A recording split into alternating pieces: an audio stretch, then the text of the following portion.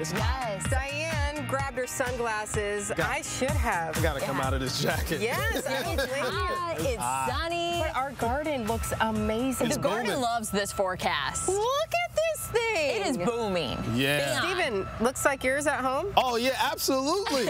Absolutely. I mean, I can't tell a difference, honestly. No, my garden does not look anything like this. Mine's really bad as well. Where should we start? Where do you want to start? Maybe let's start with the cucumbers, because we have a question for our viewers. They're doing wonderful. Yeah. Let's take you around the back. Because so they're coming up the trellis. We're looking great here. They're going everywhere. Look at this guy. Yeah. Look at how beautiful. The question is, do we go ahead and pick it, or do we let it like get a little wider, or is that about how it's going to get? Yeah, here's another one. We got another big guy down here. And that's from the plant that had the parachuting squirrels. Here. Yes, and that was from the plant with the parachuting squirrels. So we're recovering here. We're looking great. And also our tomato plants. Your Polish one. This is the Polish tomatoes. Yeah, we have Kevin some here. Kwiatkowski, who sent these. Thank you. We're getting some Polish tomatoes coming in here. Yeah, those look really good. And I have to say, this guy here is looking really good as well. Richard's looking good. For Ryan Weekman. Yeah, Ryan Weekman's part in the garden's doing great. Yes, and then these are aroma tomatoes here. Yep. And look at all those tomatoes in there. I can't wait for them to start turning red. It's so awesome just to see all of this come alive like this. The peppers, are these? So, okay, this is the other question that we have for a viewer. These look like banana peppers. These got to be banana peppers, right? They're huge. So our tag maybe got a little mixed up when we planted. The tag says they're purple bells, but I think that they're banana peppers. And they look Hey guys, so there's a really good. big one off the bat. I'm going to pick this. Go ahead. Okay. Are you sure it's ready? Yeah. Okay. If that banana pepper is ready. You want to try this? Absolutely. You just bite into it. He's thinking about it. Who knows how hot it is?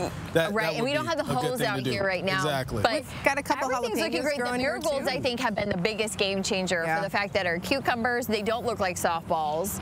So we're doing something right. Why would they look like softballs? Oh, let's ask the expert. That's the joke that keeps on giving hey, I don't even have any cucumbers this year, not even softball sized ones. So I have 2 little tomatoes that are coming up right now and 1 pepper. And everything else is just not, it's just not doing anything. Yeah, so I'm happy to see the Good Day Garden is prospering. I ate my first garden tomato from my garden at home yesterday on our cheeseburgers. It was delicious, but I had to pull the tomato and put it in the windowsill to get it to turn red. Okay. So I don't know if we're going to have to do that here with ours. Hopefully not. I mean, because these look fantastic. But what's nice here, Amanda and Diane, the entire news team, the newsroom in general, they're helping with this. Yes. So many hands helps the load, right? It's very light for the rest of us. So Diane and Tim, our director behind the camera, have been out here. They water every morning. I saw you 2 yesterday out here watering. We got a routine. Maybe Monday. We got a good routine. They come out. I check it out in the afternoon. I may have to top some off here and there, do some, weeding, and then we've got our weekend folks who come out and make sure this thing is watered. But I mean, fertilizer too. They've been helping with that. And the great part is we have the radishes, so we've harvested those. We ate those. We are going to have cucumbers that we will be able to harvest very soon. We got a banana pepper that we've been able to harvest. This is one. There's a couple this is more than what I thought that we were going to be able to even take from the garden. So I'm so glad to see that we're really going. It's about the same size. Yeah, I'm going to pick this one too. Here you go. Look at that.